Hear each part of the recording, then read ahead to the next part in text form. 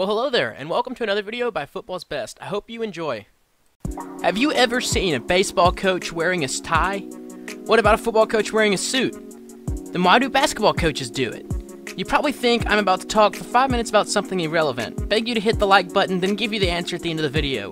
Well, I don't do that on my channel, so let's get straight to the answer. Basketball coaches dress up for one reason: tradition. But the story behind the tradition involves more sports than just basketball.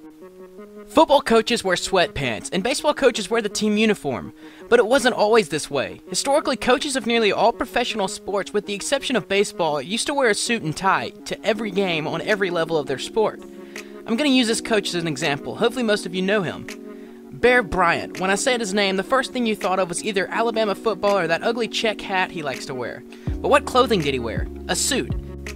And he was not the only coach at the time who did this. In fact, all football coaches wore suits back in the 70s.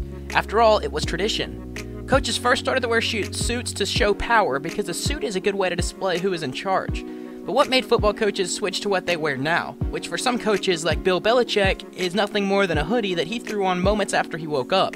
But other coaches like Gus Malzahn try to keep it more fashionable with a sweater vest. In the late 2000s, Reebok signed a 10-year deal with the NFL to be the official apparel of the NFL.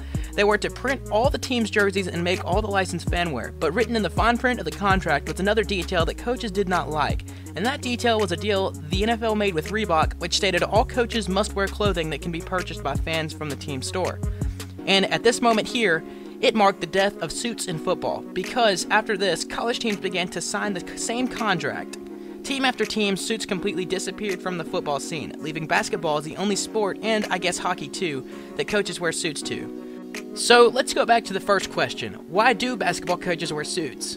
Because the NBA is not near as greedy as the NFL is really a better answer than just tradition. That about does it for this video. If you are a basketball fan and coming to this video for basketball, well, you might want to subscribe because I'm going to be posting much more basketball as well as football videos in the future. That does it for me, and hopefully I'll see you in my next upload. I don't know what's gonna come tomorrow.